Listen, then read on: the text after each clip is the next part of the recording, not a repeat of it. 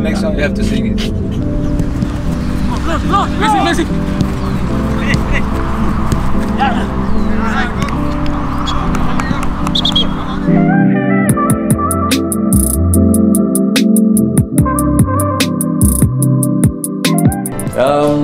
Nothing much, yeah. You know, some oldies, some music, get me in that spirit of training. You know, get comfortable, and yeah, just get ready, pack up, and then get the day started.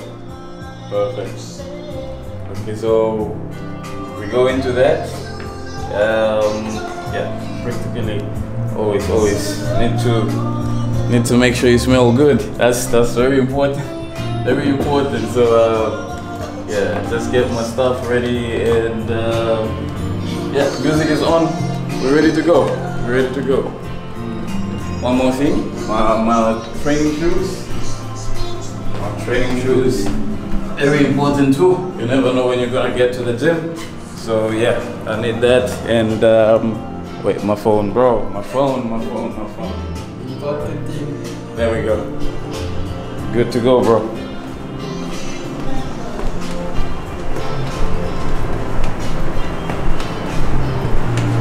So yeah, just do my final preps. Normally, it's just that, you know, obviously I'm with you today. You know, I do a bit of stretching around here. Yeah, just get ready, get the muscles ready, and yeah, that's about it. And then I've got my stuff, soccer boots already placed, and that's that. There we go. We're just waiting for my new mate, my defender, Kali, to come and pick me up. You know, he's got a car. I still don't have mine yet, so we're going together. I'm lifting for now. We're hitchhiking.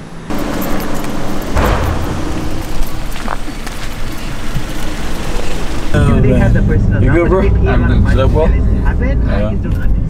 Yeah, until 8:30 everything was good. Until someone start with the renovation in his apartment beside mine. You even heard this one? I heard. Oh, it kills me, man. It sounded like it was on my floor, yeah? So it was on your floor? Flip, man. I don't know, maybe. I think so. It looks like. Because the sound was really strong. Really strong, must be. I even covered my ears, you know, with the thing, and I put the pinhooks, everything. But it was useless. I haven't tried anything yet here. But when I was in Sabah, nasi lemak, I was enjoying that. I enjoyed the nasi lemak, so I'll see. I was told Terengganu has some amazing dishes, so I'll try, and I'll get back to you on that. Yeah. I wouldn't say really influenced, but I think I've always had the passion to play football. You know, growing up, it was the only thing that I wanted to do. You know, as much as we still had to go to school and stuff, but the love for football was more, I think. And you know, I'm thankful to. I always say my mother is my role model, because she really, you know, helped me as much as I can to achieve certain dreams, and this is one of it, and I'm thankful to her. She is, if there's anybody that I can mention, it should be my mom. Yeah.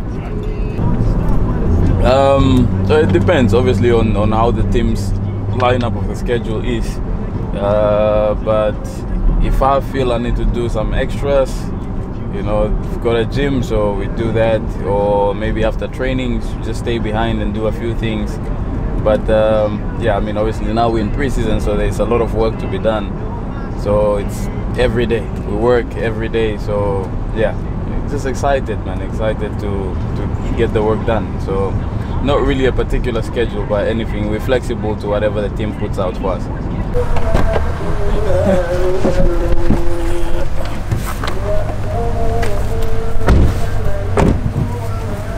Valentine's came early, yeah?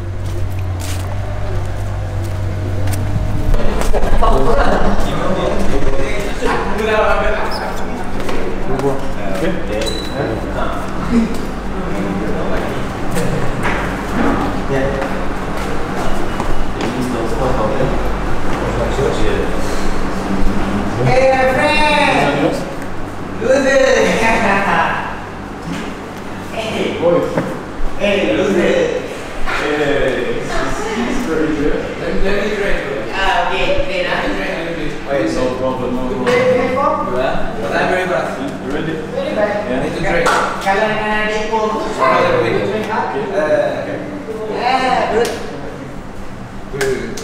must training hard, huh? Sure. Shitembi, you also, huh? You also, huh? Look, here's my baby. Oh, we're supposed to bring him. He's not missing me. He doesn't miss me. Ah, me? Not you, my baby, my baby. Yeah? Bro. Good.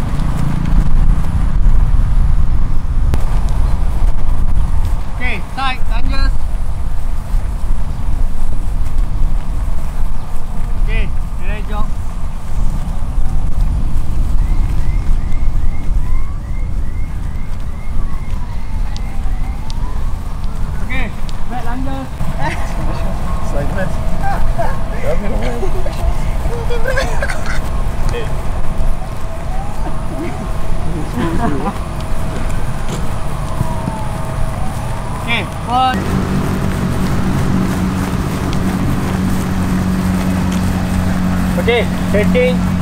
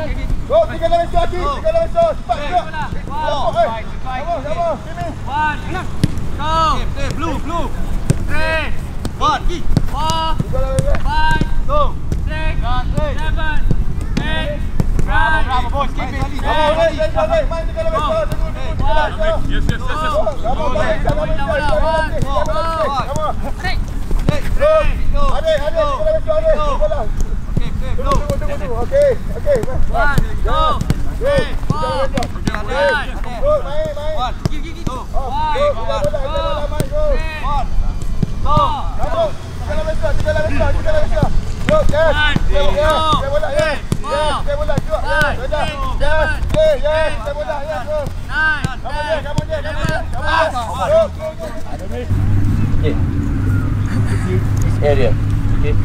See this area. We play with the 3 goal. 3 goal. Okay. Already we created space.